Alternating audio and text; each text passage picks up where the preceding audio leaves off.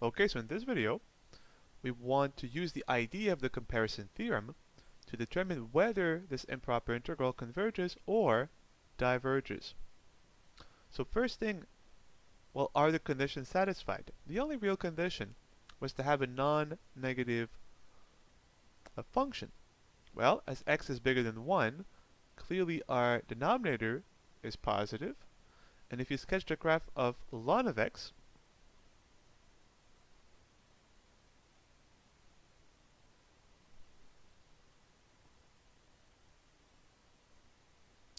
ln is negative from 0 to 1.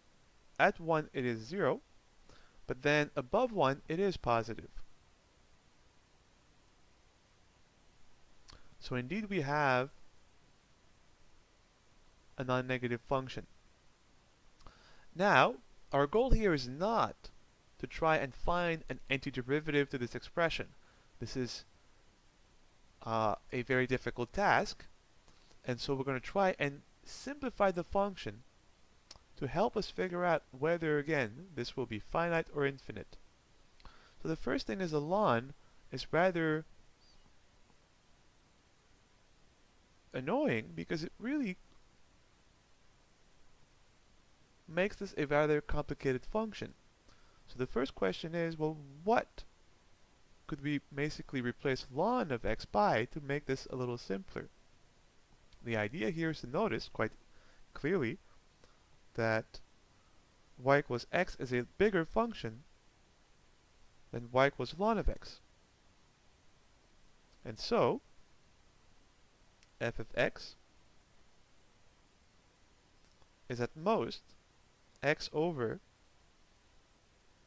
x to the 4 plus x plus 3, right? If I replace my numerator, which is ln of x, by something bigger, x, the whole fraction becomes bigger than the original fraction. So this should be clear. Then, this is still rather complicated. It's a rational function. It is simpler than the original function, but it is not a simple rational function. Well, look at these two terms. X plus 3. As x is larger than 1, x plus 3 is positive. And we could ask, well, what if we drop x plus 3? Well, then we have the fraction x over x to the 4. Well, because this is positive, x to the 4 is smaller than x to the 4 plus x plus 3. But if you keep the numerator the same, and you divide by something smaller than what you initially had, the fraction becomes bigger. And you can easily verify this by cross-multiplying. Multiply by x to the 4 and by x to the 4 plus x plus 3, and you have x to the 4 is less than x to the 4 plus x plus 3. And this of course simplifies quite nicely as simply 1 over x cubed. So the original function f is at most 1 over x cubed. And this is our g of x in the comparison theorem. So now let's see. We're looking at the integral of f from 1 to infinity. Let's look now at the integral of g from 1 to infinity. Let's see what happens.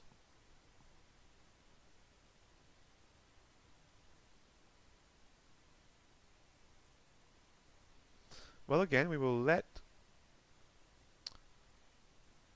t approach infinity and integrate from 1 to t, and our g is 1 over x cubed, which, thinking of integration antiderivative, we will rewrite as x to the negative 3.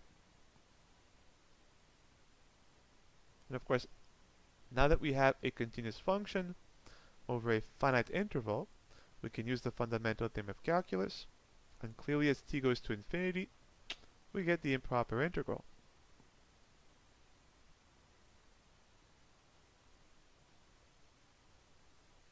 Antiderivative by the power rule, x to the negative 2 over negative 2 from 1 to t.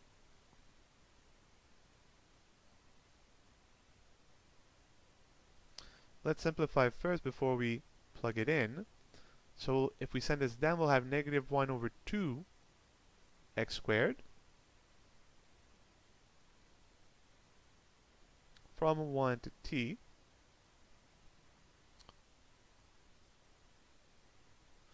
So our antiderivative when x is t, negative 1 over 2t squared,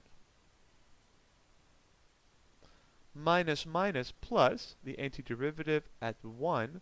1 squared is 1, so we'll be left with plus 1/2. Well, as t goes to infinity, 2t squared goes to infinity, and so negative 1 over infinity shrinks to 0, and we're left with 1/2. And now think of what we have now. You say, okay, we have I. Let me rewrite it here. So our initial improper integral from 1 to infinity of ln of x over x to the 4 plus x plus 3. Now again, because the function is non-negative, this is the area below this curve between 1 and infinity, so it's at least 0. But our function was at most 1 over x cubed, and so the integral of f is at most the integral of g.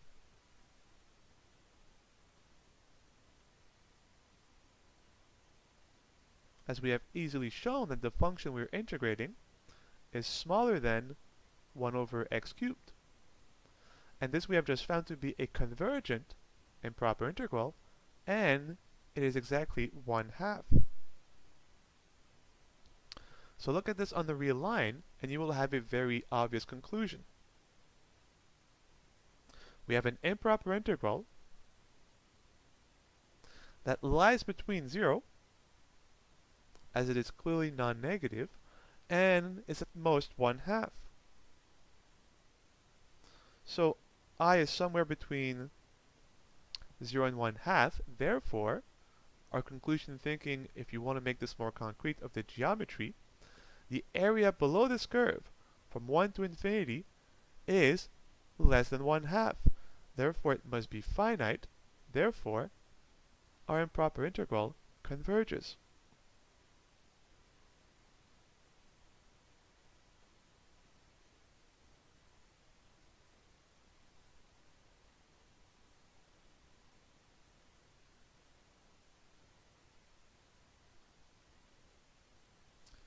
The question of what it converges to is a much more difficult question.